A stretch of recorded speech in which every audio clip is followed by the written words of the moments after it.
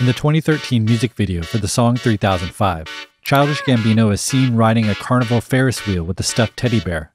The bear gets more and more beat up as the video progresses, and by the end, a large fire surrounds the wheel, the bear is completely destroyed, and Gambino mysteriously disappears. This video now has over 100 million views on YouTube alone. But despite its popularity, most of its arcane symbols and references are still very much a mystery. That is, until today. I'm Cuchna, host of the music analysis podcast Dissect, which is currently breaking down Childish Gambino's Because the Internet over 13 episodes. Today, in our very first video analysis, we're dissecting the cryptic visuals of 3005. 3005 is part of Donald Glover's larger mixed media world known as Because the Internet. And like all things BTI, we have to view the song and video within the context of this world for a complete understanding. Composed of interconnected music, film, a screenplay, performance art, hidden web content, and more, Because the Internet explores finding meaningful connection and growth in the age of the internet. At the center of the world's 5-act narrative is a surreal composite of Donald Glover, his rap alias Childish Gambino, and a protagonist simply named The Boy. The Boy is a rich, 20-something internet troll who has an existential crisis after realizing his life so far has been meaningless, a monotonous loop of partying and insubstantial relationships. We hear these sentiments expressed in 3005's verses. Gambino describes his party lifestyle and how he feels lonely despite having a house full of homies.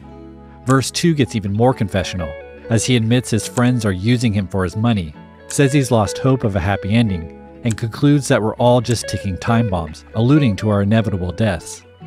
These thoughts about mortality, combined with his feelings of alienation, confirm what the boy is feeling: existential loneliness. At the time of BTI's creation, Glover was heavily into existential philosophy and was constantly seen carrying this book about existential philosophers. Even in interviews, Glover was quick to mitigate people's assumptions that 3005 was simply a love song. So 3005, what's it about? It's funny because I've been reading comments and everybody's like, it's a love song, obviously. Like a little, I'm just like, it's not. It's like one of the sadder, like I feel like songs not about, and it's just about like, it's kind of an existential thing. Like it's just like kind of like I don't really like. I just don't want to be. I'm really scared of being alone. Like I'm really scared of like, what is this supposed to be? The hook of 3005 interrogates what society often prescribes as an antidote to existential loneliness: committing ourselves to a single person forever through marriage. The hook's lyrics actually resemble wedding vows, and in the screenplay that accompanies the album, 3005 scores a scene of the boy and his crew watching a wedding. While his friends express cynicism about marriage, the boy is more open-minded, curious whether it could cure his loneliness. In this same scene, one of his friends makes what seems to be a passing reference to the 90s sitcom Boy Meets World. But in the world of BTI, these kinds of passing references almost always direct us to another area of the world for further exploration. In BTI's short film Clapping for the Wrong Reasons, there's a scene that stars Danielle Fishel, who famously played Topanga on Boy Meets World.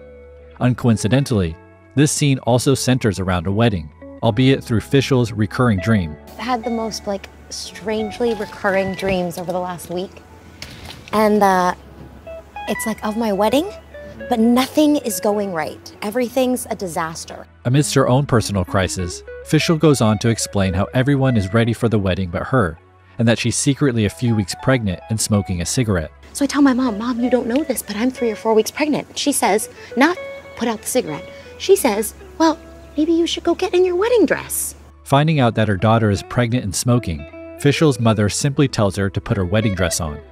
That is, in the face of the existential threat of death and decay, the fact that we're all just ticking time bombs, she offers up the very prescription that 3005 interrogates: committing to a single person forever.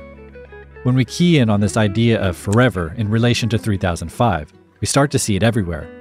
Take the song title itself. 3005 is a year so far away it might as well be forever. And the middle two numbers, 00, resemble an infinity symbol, the symbol for forever. And when we add up the outer two numbers, 3 and 5, or even 3 plus 0 plus 0 plus 5, we get 8, itself a vertical infinity symbol. Musically, we actually find an allusion to forever in the song's chord progression that loops throughout the entire song. It begins with a C-sharp minor 7, moves up to a D major 7, up again to an F sharp minor, then back down to the D major 7, and finally returns to the first chord, C sharp minor 7. This chord progression is a palindrome, something that reads the same backwards as it does forward. A palindrome is essentially a self-contained loop, and when divided down the center, its two sides create a perfect mirror image. And you know what else is palindromic in shape?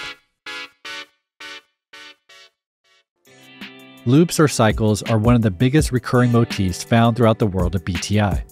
You might remember the video for the song Sweatpants, where the boy makes his way through a diner over and over again, repeating the same actions as everyone else begins looking like him. A similar looping structure is used in the video for 3005, as the video is essentially 3 nearly identical rotations or cycles around a Ferris wheel. The wheel itself is circular as well, something that rotates around and around endlessly. You're continuously moving, but you're not actually going anywhere. We think first of the boy's life, which he's recognized as a continuous loop of partying and selfish excess. He's stuck on the wheel, stuck in adolescence, and he needs to grow up. This is one reason his name is simply the boy, and the candy-colored lights of the Ferris wheel in the carnival setting help convey this aura of adolescence. Then there's the teddy bear sitting next to Gambino or the boy. The symbolism here is infinite. Most immediately, the bear represents youth and innocence, something that's eventually destroyed in adulthood when we experience the unforgiving nature of life and become aware of our mortality, which is reflected in the bear's deterioration over time. And then there's the bear's pilot hat, which ties into Donald Glover using costuming as a part of his performance art during this time. In all interviews and public appearances, Glover wore the same outfit as the boy, including this same style hat. The hat itself is most likely referencing Holden Caulfield's hat in the classic 1951 novel, The Catcher in the Rye. Holden Caulfield and the boy carry many similarities beside the hat, as both well-to-do young men grapple with existential angst while realizing everyone around them is a phony. At one point in Catcher in the Rye, Holden Caulfield laments that, quote, "people always clap for the wrong reasons." This is the inspiration for the title of the aforementioned short film, Clapping for the Wrong Reasons. We're reminded of how Glover would comment in interviews that people were misinterpreting 3005 as a love song. It seems Glover may have thought people were clapping for the wrong reasons about 3005. Finally, a teddy bear is an object of comfort, something children are given to cuddle when alone and scared in bed. In the context of a carnival, a large stuffed teddy bear is a classic prize, tied to the idea of a date at a fair and trying to win a gift for a special someone. In this way, the bear is a stand-in for a relationship, or more specifically, marriage, our commitment to forever with a single person, society's antidote to existential loneliness, the adult version of the teddy bear we cuddle when we're alone and scared. When we understand this relationship between the boy and the bear, a few more layers of the Ferris wheel symbolism reveal themselves. First, a Ferris wheel is a common setting for romance, often seen in films like The Notebook and Love, Simon. But more importantly, we start to recognize the Ferris wheel as a larger metaphor for our time on Earth. The boy and the bear have chosen to sit with each other on their life's ride. At first, the outside world is a fun zone, a carnival full of magic and wonder, not unlike our experience of the world as a child. But as time passes, the video reveals that the outside world is burning, symbolic of our ever-impending death. We're all just ticking time bombs, as Gambino points out, and the bear's decay over the course of the video seems to represent both the boy's loss of innocence and the fact that we're constantly aging, constantly dying. This latter point is conveyed by the other passengers on the Ferris wheel.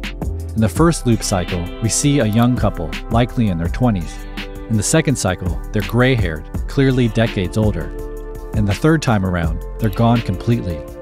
This reveals that these loops around the Ferris wheel are indicative of the passage of time, coupled with the impending death represented by the fire. Sooner or later, our ride is over. And this brings us to the end of the video. Gambino is gone and the teddy bear is completely destroyed. Despite the fact that we choose to marry, someone almost always dies first, and there's no getting around the fact that we will all die alone.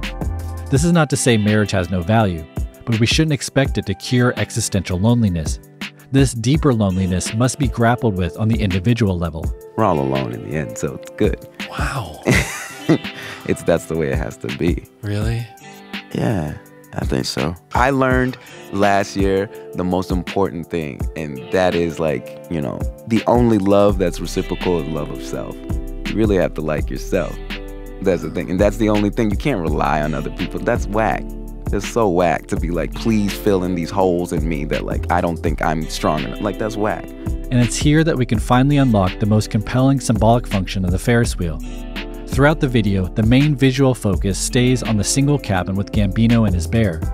The romantic connotations of the Ferris wheel and the teddy bear as a classic carnival prize imply a surface-level focus on romance, a single partner to ride with as the purpose of the whole thing.